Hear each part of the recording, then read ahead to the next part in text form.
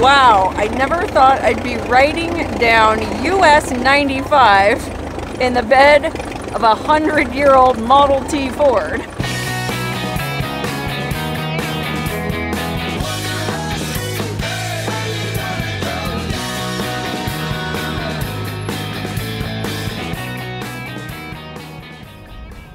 Hello, Wonderhussy here in fabulous Goldfield, Nevada. Goldfield is a historic mining town about halfway between Las Vegas and Reno, sort of in the middle of nowhere.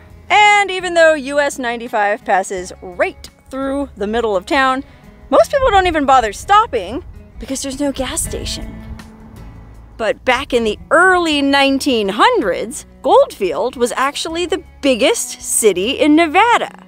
As you can probably tell from the name, gold was discovered here back in 1902, and by 1906, something like 20,000 people were living here. But eventually they mined up all the gold, and in the classic tradition of boom and bust mining towns, Goldfield kind of faded away. To the point where nowadays I think there's only 200 or 300 people living here. And like I said, there's not even a gas station. But one thing they do have is a ton of history and really cool historic old buildings and ruins. And every year they celebrate their history on the first weekend of August at an event called Goldfield Days. I've always been curious about Goldfield Days, so this year I finally decided to come up and check it out. I just rolled into town, so the first thing I need to do is figure out where I'm gonna stay. One of the townsfolk offered me some pretty interesting accommodations, so let's go check them out. Uh-oh, it's a hitchhiker. Oh my gosh, I know that hitchhiker. Howdy. It's Doug Barry, the singing cowboy. Hello, everybody. Long time no see. Wow, everyone's here, huh? This is a big party. Yeah, of Well, you course. just live right up the road in Hawthorne. Not too far. It sure was nice to see Doug again. Since we went camping together last winter, his channel has really improved. If you're into exploring the Eastern Sierra, check him out, because that's what he does when he's not in Goldfield. Okay, I guess we're here. Let's check out this. I think it's an Airbnb. The guy emailed me and said he had, well, he said he had an old assay office. Or wait, Doug, you said it's assay? Right, for weighing, you know, the bringing in the ore and everything. And okay, well, this old assay office apparently is now some kind of Airbnb. I guess I'll just go in and find out. Well, hello. Oh, howdy. You made it. Thank you. And what's your name, sir? Steve Roberts. Steve Roberts, and this is your assay office? Uh-huh. You bought this old building? Yep, about 5 years ago. It's a 1904 assay office. This is a 1904 building. Steve has transformed this 119-year-old assay office into a very comfortable Airbnb with all the modern conveniences, including a full kitchen and bathroom with a shower. Whenever possible, he used original materials sourced from the local area. 120-year-old cabinets in the kitchen, a 1930s refrigerator, a 1940s stove, a kitchen sink that was salvaged from a mine dump, and the place is decorated with antique glass bottles and historic photos of Goldfield during its boom days. But the jewel of Steve's collection is the original 120-year-old assay furnace, possibly the only one left in the world. I'd never seen anything like this thing, and to be honest, I didn't even know exactly what it was. So wait, what is this? What are we looking at? They assayed the gold. They would put the coal or the whatever coke, whatever they heated it wood, and they get this furnace up to 2,000 degrees, and the miners would bring their sacks of gold in, and this was the most important business in town because the Downer brothers then would assay and tell them how much gold they were worth. So see, Doug knows all about this. I'm not from around am I here. saying that right? Yes, sir. Really cool. Good job. Life was fun. Life is fun, and it's more fun because of people like you. Thank you for letting me stay here. You're welcome. Okay, I'm gonna sleep on this little bed in the front room, and then I'm going to let my friend stay in the back room. But unfortunately, no, it's not Doug Barry, because Doug Barry has to leave real early in the morning. The person who is spending the night in the back room is Ross! Ross, the one-legged miner, came all the way up from Tacopa. How about that? Right on, Ross. It's nice to see you. It's nice to be seen. After stowing our things in the assay office, it was time to head outside to see what was going on. Even on a regular day, there's lots of interesting stuff to check out in Goldfield. Just walking down the street, you can't go 5 feet without running into all kinds of crazy antiques and collectibles, historical monuments, and all kinds of amazing old buildings. And during Goldfield days, there's even more to see and do. Food trucks, arts and crafts vendors, live music, a steak eating contest, and that wasn't the only contest going on that weekend. Okay, Ross just got talked into joining a mucking contest tomorrow morning. This little gal here needed a partner in the... And what's your name, miss? Megan. Megan needed a partner in the mucking contest, and so Ross got rope-a-doped into it. I think you guys will win. And the winner gets to keep the minecart, right? No, you get $300. I want the minecart. Yeah. But the main activity at Goldfield Days is just kicking back with friends, enjoying a cold drink or two, either at the Mozart Tavern, the beer garden, or from a passing boat on the street. Oh my goodness! Look what we just ran into out here on the street. Okay, if you happen to watch a video I made one time called 6 Models, 1 RV. It was like a road trip I did with all these models. And we came to Goldfield and there was a guy who drove up in a golf cart and gave us all Jello shots. Well, that's him. And he's still going around with Jello shots. That's all this dude ever does. And he's the grand marshal of the parade tomorrow. I can't believe it. Boy, this town is too much fun. Look at the decal on his boat. Fish Lake Yacht Club. Fish Lake is a very desolate desert valley that you might remember from a hot spring I went to with Doug Barry once. It's desolate, Ross. It's not as desolate as where we come from. How many YouTubers are in this place, man? There's like 3 at the same time. What's going on? It's the media. Anyway, it was a lot of fun, but I knew I couldn't stay out too late because Saturday is the main event at Goldfield Days, and it kicks off with a parade which I was invited to ride in. So Ross and I headed back to the assay office relatively early to make sure we were well rested.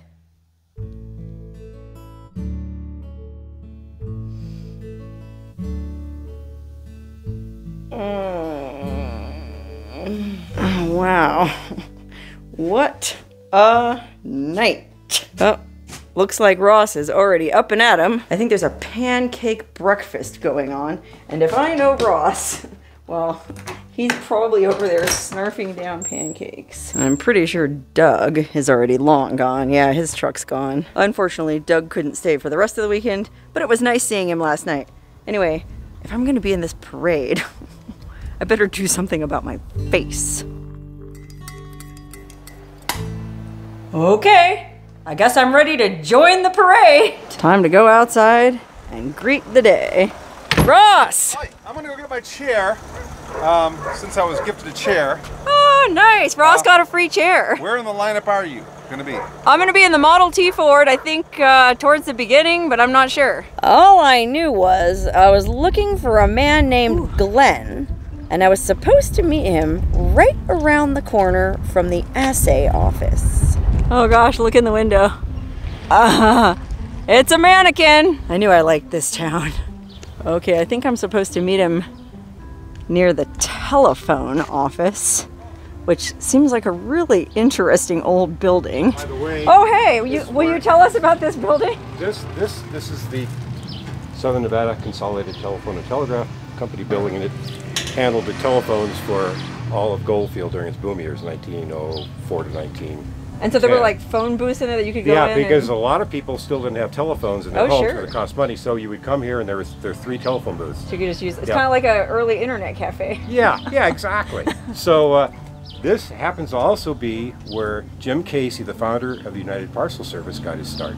The founder of UPS? That's correct. Started at this time? He and a friend of his came down from the Pacific Northwest. Wow. And they began a messenger service where they would deliver telegrams and sometimes telephone messages to people in town. Wow. And that's how UPS got started. How about that? Right. Okay, so you're Glenn.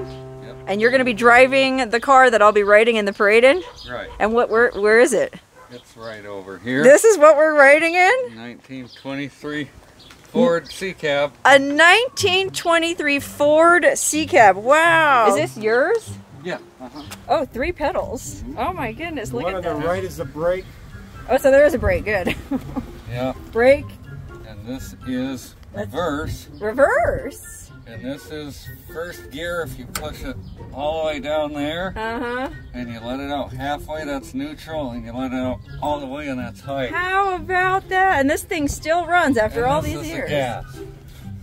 Oh, that's the gas pedal. Yeah. Oh my, or gas lever.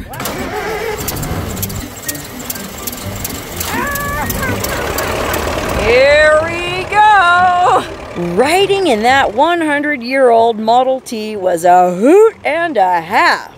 We slowly chugged along the streets of Goldfield, headed for the parade staging area, and it was almost like going back in time to the days of Goldfield's boom years. Some of the buildings in town are dilapidated, but many have been beautifully restored, so it was easy to imagine the once thriving city this was. All right, we're getting staged for our position in the parade. There's Bobby, the Grand Marshal, with all the jello shots, riding in his boat.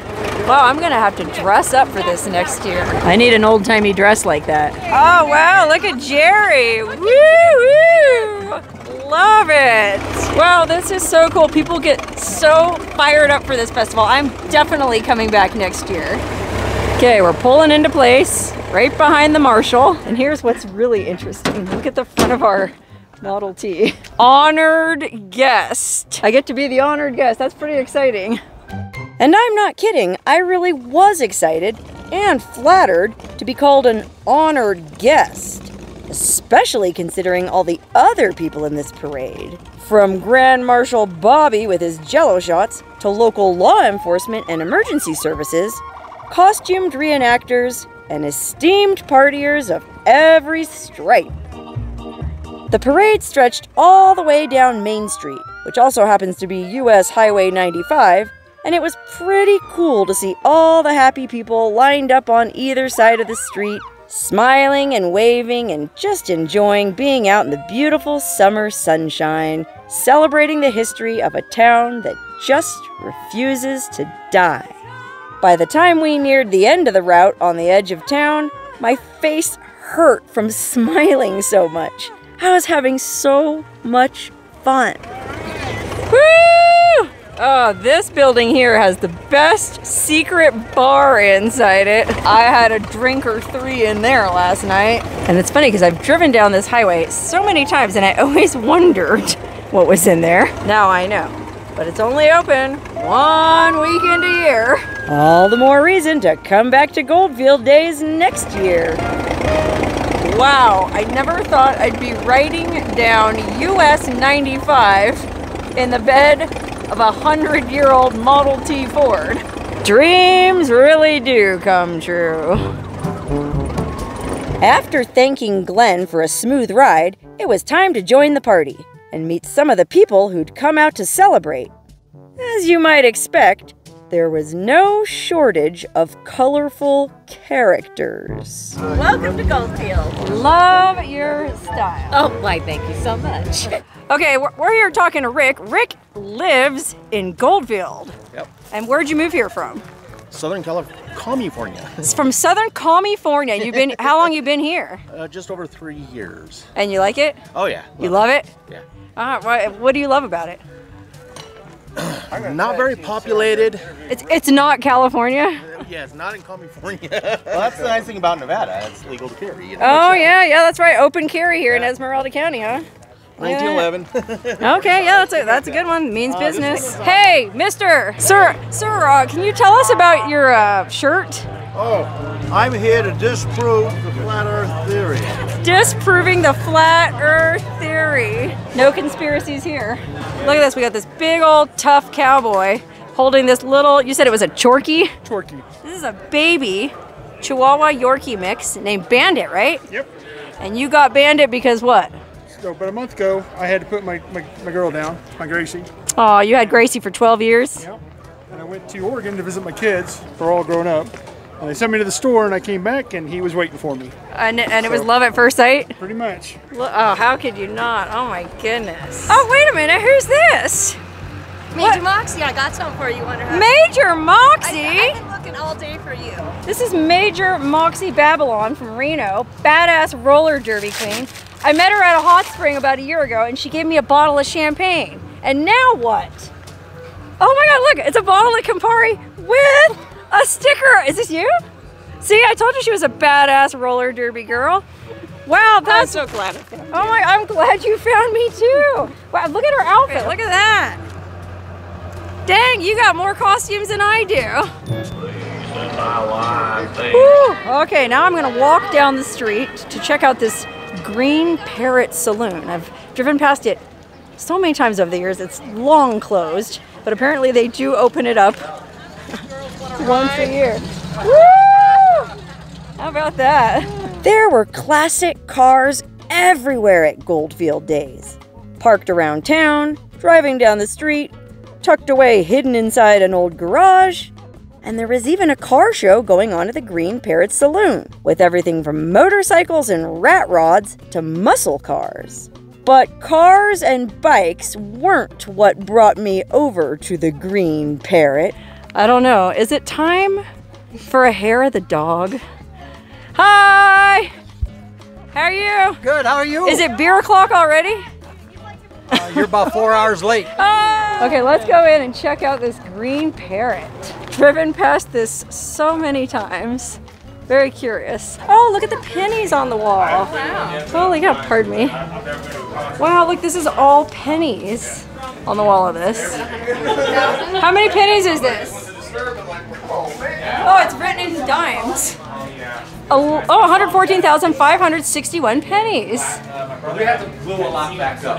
Why, do people steal them? No, they fall off. Oh, well, maybe you just need better glue. We haven't been open since '93. Wow, this is the first time you've been open after. We opened up last year for this same weekend, and this weekend for Goldfield Days, we're doing it again this year. Next year, hopefully, we'll be open permanently. Oh, you're going to reopen permanently? Right. Oh, far out. Just felt like we have a lot of work to do to get there. Wow! Ooh, I don't know. They didn't have a lot of mixers in there, and I got to pace myself. It's only 11 a.m., so maybe I'll wait and get a drink down the street. Okay, one of the highlights of Goldfield Days is they have this huge land auction. You can buy land out here for relatively cheap, and they have a land auction here at the town square every Goldfield Day. So let's go check that out. Able to bid, able to buy, able to go to where, who'll give me 2,000. Able to bid. This is a good old-fashioned, honest-to-goodness auction, where you can pick up property in Esmeralda County, which happens to be one of the least populated counties in the United States, for pennies on the dollar because the previous owners fell behind on their tax payments. And when I say pennies on the dollar, I'm not kidding. These prices were insane. Okay, here we go. Auction item number 1, parcel number 001-07113, block 31, lots 1 and 2. Located on the corner of Minor Street and Valley View Street. There's no improvements. Minimum bid, $2,200. All right, somebody get me started. $2,200 bid. Able to bid, able to buy, able to go 22 where? I got 22, now 23, now 24. Able to bid 24, now 2,500, now 2,600. Able to bid 26, now 27 to you. 27, 2,800. Able to bid, able to 28, now 29. Who'll give me 3,000? Able to bid 3, now 31, now 32. Able to bid 32, 3,300, now 34, now 35, 3,600. 36 now, 3,700, 3,800 to you. 38 now, 39 now, 4,000. Able to go 4,000, now 41, now 42, now 4,300. Able to bid 43, now 44. Able to bid 4,500, now 4,600. Able to bid 46, 4,700, now 49. How about 5,000 for it? Now, how about 5,500? Able to bid 55, now 6,000. Able to bid 6,000. Able to bid 6,000, 5,600. You want to go 56? We're going to sell it your way for $5,000. Just buyer number 65. Thank you very much. I'm sorry, 5,500. Yes. All right, 1,700. Get me going. $5,500 is pretty cheap for a piece of property, but you can get lots for even less at the Goldfield Days auction. Hula, give me 1,800 where? Able to bid, able to go 1,800. It's only 1,800 bucks for a parcel. Here we go. I don't know where else we can buy property that cheap. It's just money. Let it buy your happiness. 1,800. Able to bid 18. All in. No one else. Sold it. 1,700. Buyer number 66. $1,700 for a plot of land in the United States? I mean, sure, it's in the middle of nowhere, but you'd have all these interesting people as your neighbors. I was tempted to bid on my own lot, but I already had another prior commitment. Okay, now I'm gonna go into 89.1 KGFN. They have this really funky independent radio station here, and the DJ wants to interview me. Well, at least he said he wanted to interview me, but when I got to the radio station, there was nobody there.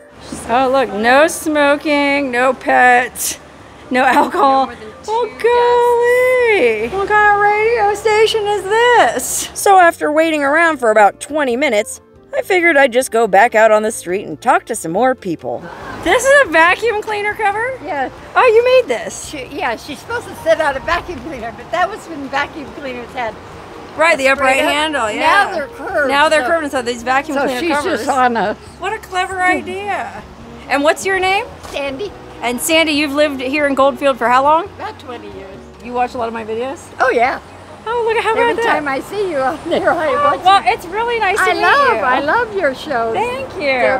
They're really, really fun. Well, thank you. And I'm glad to be here in your town and seeing all your cool stuff. Have you had a good time here so Yes, far? I'm actually going over to the radio right now to do an interview. You were over there. I was, but he ignored me. Now all of a sudden he wants me to come back. After chatting with Sandy, Carl, the DJ who runs Radio Goldfield, was finally ready to talk. Only, at first, it seemed he was mostly interested in just talking about himself. Carl is one of those guys who has a million great stories and is a great storyteller, so it was a lot of fun sitting in his DJ booth listening to him. But my new friend Isabel, who I call Pistol Annie because of the revolver she wears on her hip, has her own show on Radio Goldfield, so I was hoping that's what Carl wanted to talk to me about. But he never seemed to get around to it. How about this? He said he wanted to interview me for the radio, but he hasn't stopped talking the whole time I've been in here. I thought you were going to interview me. Oh, you know what? I did interview you. I didn't interview for the radio, but what I interviewed you for, what I want you to do is I want you to get together with me and let's produce. You have a computer. Yeah. And you're computer savvy, and you do the recording. You do the. She does the recording. I do. I got the mic, and I can record it. Yeah. What should I record? So you're saying that Wonderhussy might be on KGFN 89.1 Radio Goldfield in the near future? It could be. How about that? It could happen. Yeah, that's just... Okay, wow, that DJ can talk, but he was very interesting. We had a great time visiting with him, but we couldn't stay long because it's time for the mucking contest. Ross is going to be in the mucking contest. Though the land auction might be what brings most people here, Goldfield Days is above all a celebration of mining culture. So the mucking contest is a pretty big deal. Teams of 2 had to fill an old minecart with dirt, and the fastest team won a $300 prize. There's still plenty of active mines in the area around Goldfield, and this contest gave the young miners of today the chance to show off their skills. Wow, I feel so lazy. Yeah, these are men, real men.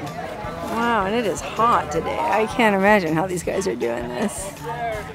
It's like 91 degrees. Woo! Smells like dirt. Okay, here comes the next duo. Little Pistol Annie from last night, aka Isabel.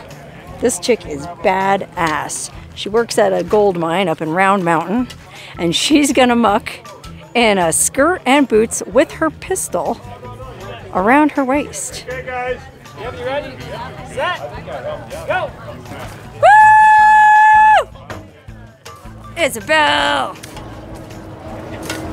Look at her go, man. This chick is a monster. Look at them biceps. Dang. And cute as a button. Oh, and Matt's not bad looking either. Get some dirt on that shovel, man. Oh dear, Ross is over there heckling.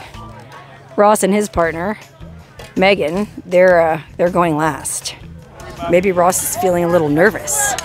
And to all you guys who say they don't make them like that anymore, Isabel is here to prove you wrong. They sure do still make them like that. You just gotta know where to look. 2:11:49. Good job, sis. Okay, so they weren't fast enough. That's okay. Ross and Megan could still take the win. How do you guys feel? Great. We're gonna kill. Okay, good. That's what I thought. Come on, Ross. Come on, Megan. You got this. Ross, the one-legged miner, ladies and gentlemen. Go. He said go. Showing the world that being an amputee doesn't mean a thing.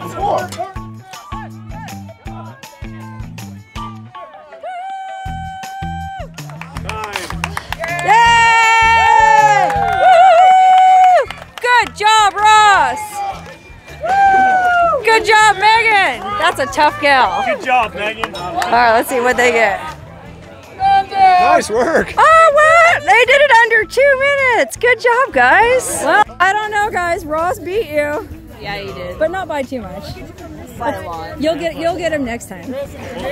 Okay, this last couple of muckers is really gonna blow your mind. This couple here, this gal in this little dress and fishnets, and her miner partner, they bought 2 pieces of property in the auction earlier, and they're gonna camp out for the very first night on their land tonight. So wouldn't it be cool if they won the $300 mucking prize and scored 2 pieces of land all in one day? Ross, if you would have been wearing fishnets, you might have won. Unfortunately, despite mucking like a true beast in her fishnets and corset, the new landowners weren't fast enough to win the top prize. Nor were Isabel or Ross. The $300 ended up going to 2 guys named Pepe and Caesar. But a good time was had by all, and I ended up buying a really cool antique settee from one of the vendors, which I thought would look right at home in my Death Valley compound. And even though they were totally tuckered out from mucking, my friends were kind enough to help me carry it back to Ross's van so he could take it back home for me. After all the day's crazy events, we were all pretty tired. In fact, Ross passed out on the couch immediately after the mucking contest. And who can blame him? I was ready to hit the hay early myself, but I couldn't spend my last night in Goldfield without paying one more visit to my favorite secret bar. After all, it's only open 1 weekend a year.